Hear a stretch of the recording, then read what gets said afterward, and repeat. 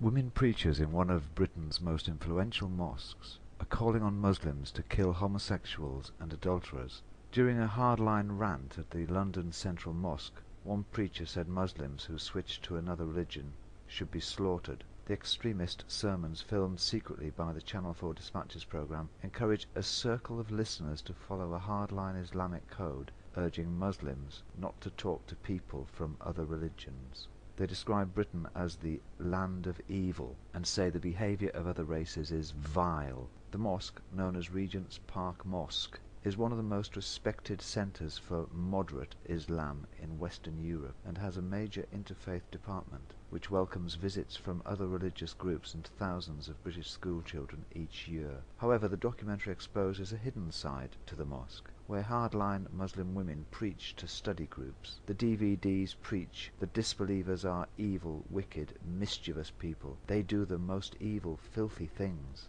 In one of these recordings, a speaker says of the Jews, "Their time will come, like every other evil person's time will come." Dr. Ahmed Al-Dubayan, the Director General of the mosque, said the women were not authorized and did not reflect the views of the mosque. He said the mosque is committed to interfaith and cross-cultural understanding. It does not support or condone extreme views, racial hatred, violence, or intolerance. The Muslim Council of Britain, of which the mosque is an affiliate, said, "Some of the statements are deeply offensive, but it would be very wrong and quite unfair to smear the whole centre."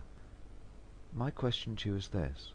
If it was reported on Channel 4 as an event in any non-Muslim political institution, let's say Conservative headquarters or a Labour town council meeting, that they were planning the wholesale death of their political opponents, would our politicians' reactions to it be as predictably politically correct as they are going to be to this little revelation?